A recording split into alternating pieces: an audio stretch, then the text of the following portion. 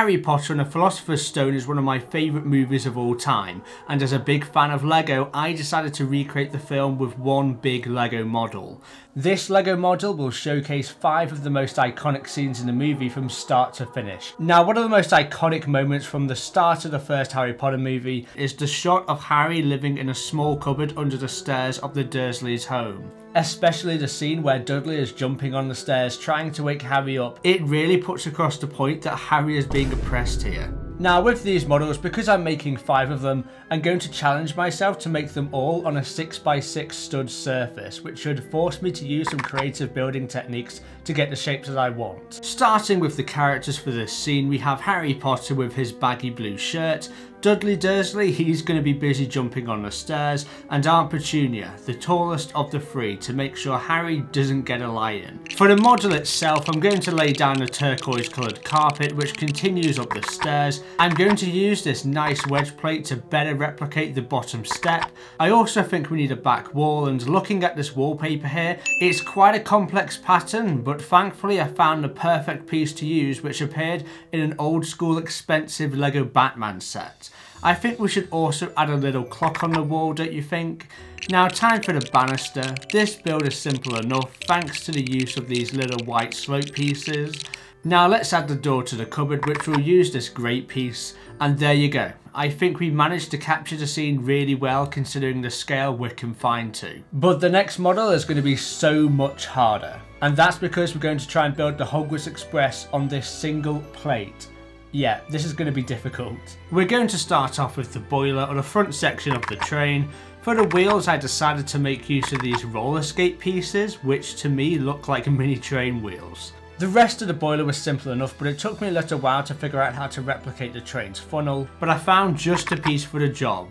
Turns out, Lego feathers make great smoke. On Sunday the 19th of November, I'm going to be doing 10 LEGO Harry Potter giveaways. That includes all of these. All you've got to do to take part is turn up on my next live stream. That's it. My next live stream will be taking place on Whatnot, which if you haven't heard of it, is basically like eBay and Twitch combined. It's a live auction site where you can bid on things in real time while interacting with others. So what am I going to be auctioning? I'm going to be auctioning over 200 LEGO Harry Potter minifigures, as well as some rare classic LEGO Harry Potter sets as well. And the best part is, I'm going to be starting everything at just $1. Don't worry, you don't have to buy anything to take part in my giveaway. But if you are interested in the auction, make sure to use my special link to sign up to Whatnot, which instantly gives you $15 free credit to use on my live stream to bag yourself some free LEGO Harry Potter minifigures.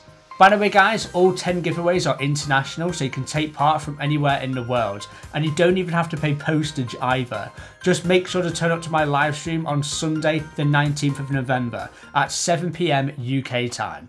I'll see you there. For the coal car and passenger car, it was quite simple of course, and there we have it, a mini Lego Hogwarts Express. Issue is, it's still too long if you have it straight, so instead of making a small model of the train parked at King's Cross train station, I decided to make the model of the train crossing the viaduct bridge, which would allow me to display the train at a curved angle, which allows me to fit the train on a 6x6 plate. And to be honest, the train crossing the viaduct bridge is a far more iconic scene in my eyes anyway. Now making the viaduct bridge wasn't too difficult thanks to this new piece which just came out in the new LEGO Icons Corvette set. I would be screwed without this piece. What we need to do now though is some of the landscaping around the bridge. Now I've never done mini Lego landscaping before, but I can tell you it was a lot of fun. I first added different levels of terrain throughout the plate area and made some different mini tree designs and scattered them about the model, without forgetting to add a small stream of course, because you just have to. And the way this little model turned out I am so impressed with. Now moving into the middle of the movie, we get to Harry's first Quidditch match, and obviously the iconic way he managed to catch his first snitch by standing on his broom and nearly swallowing the snitch. Now if I were to recreate this scene in Lego, I'd have to make use of these clip pieces to suspend the broomsticks in mid-air, so that's what I did. I built the ground sideways as opposed to the more traditional method of building upwards, which allowed me to include some clip pieces protruding out of the ground, to which I attached this brown root piece which looks an awful lot like a broomstick with a mini Harry figure clipped on top. all we need now is the golden snitch suspended in front of him, and thankfully I know just the parts to make that work. Perfect. Now I'm going to add the Slytherin Seeker Terrence Higgs,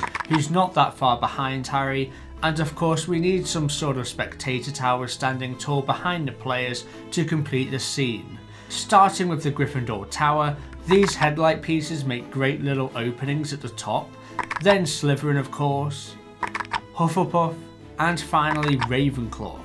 2 more models to go now, and we're about to get into what is my favourite model, Fluffy's Encounter. Now you may be thinking, how on earth is it possible to make a 3-headed dog at this small scale? Well, I figured it out, and no, it wasn't easy. Starting with the feet, I used these penguin beaks in black, with some stud pieces to fill out the leg section. Now onto the tricky bit, which was the 3 heads, and to make it work I made use of a piece which only appeared in a Minecraft set. And that's these Minecraft bat eyes on a small 1x1 plate piece, and they were perfect for this mini Lego Fluffy model. For the ears I used these Lego clip pieces, and for the mouth and nose area I used a bracket to hold this antenna holder piece, which when you take out the antenna itself, you are left with this small black dome which works well for Fluffy's ickle nosy.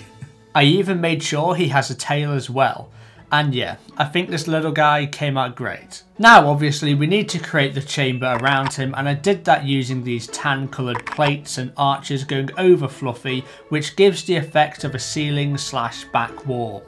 I also added some small fires lit at the back, which I think looks great, not forgetting the trapdoor that Fluffy is guarding, and also the golden harp left by Professor Quirrell, which he used to put Fluffy asleep. And we can't forget the infamous trio who set off to stop Quirrell in the first place, Harry, Ron and Hermione. If you're enjoying this video so far, then make sure to like the video and subscribe, as we're trying to get to 10,000 subscribers. Thanks a lot.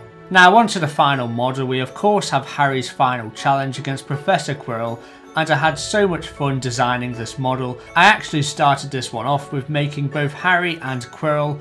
Harry's nothing special, but with Quirrell I managed to find a purple ball piece which attaches to any stud, so that's what I'm using for his turban, and I think they both came out great. I then started to construct the room itself, making sure to include the steps on either side, as well as all the pillars.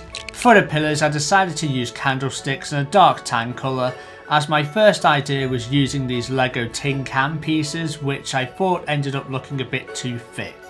I then went ahead and got a load of transparent orange and yellow coloured parts to make the ring of fire, which blocks off Harry's exit at the end of the movie.